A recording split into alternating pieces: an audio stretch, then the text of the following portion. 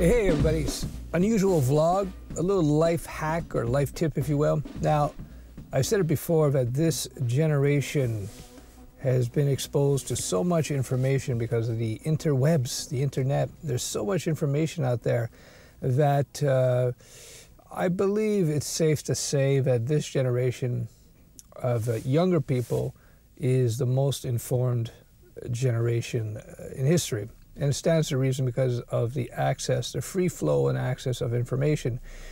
For people who did not exist or was not aware of how things were before the internet, and more specifically, you have to give credit to Google. Google really made the information age possible with their search engine, because prior to Google, when you went to a search engine, you dialed anything, you dialed in cakes or dogs, it always came up as pornography. So, yeah, Google was a big game changer there, so they deserve their success. Anyway, back to this generation being probably the most aware generation.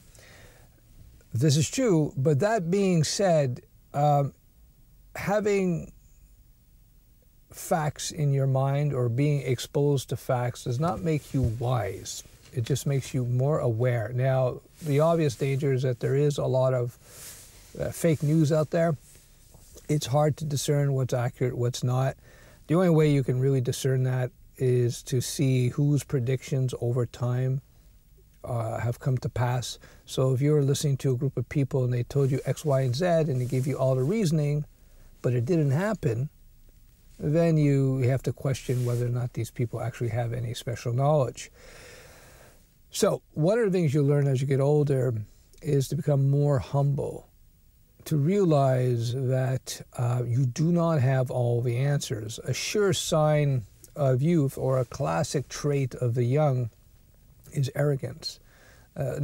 Figuring that you know it all, that you figured it all out. You see it all the time. I was like that too. When I was 18, 20, 25, I assumed I thought rather in many circumstances that, hey, these old people, they've been doing this for 20 years. What do they know? What do they know, right?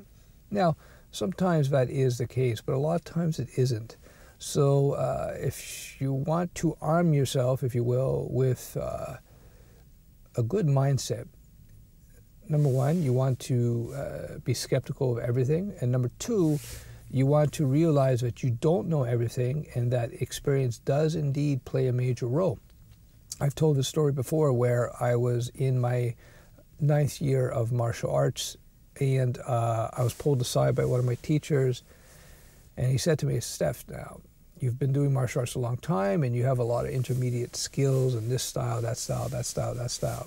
And the problem, he said, that I had was that I wasn't concentrating on a particular style so that I could really master my fundamentals. And he suggested to me that by mastering the fundamentals in one style, it would raise the game in all the styles, martial arts styles that I had been trained in. Now, at that time, I didn't quite understand what he was saying, but as I decided to take a bit of leap of faith, to have faith in this particular teacher's point of view in his teaching to me, because he had been doing martial arts far longer than me and he was just much better than me at that time. So I figured this guy must know something.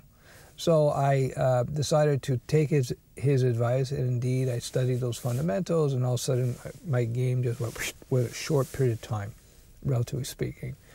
And so that's an example of how when you are young, you may have a lot of facts, but you may not have the mental training or capacity or the wisdom, the experience, whatever term you want to use, to really discern what the reality is on the ground. So yeah, my advice is A, be skeptical of everything you hear, try to cross-reference everything, and B, learn that humility is not weakness. It's actually, it's a sign of strength and self-confidence, to realize that I don't know everything and I may get things wrong. My perceptions of things might be wrong. And so I have to always keep an open mind to things. This will serve you, this mindset will serve you so well over the medium and long term. Trust me, being humble and being willing to accept that you're wrong at times is such a big thing. It's a sign of real maturity. And that's it for today's vlog. Bye-bye.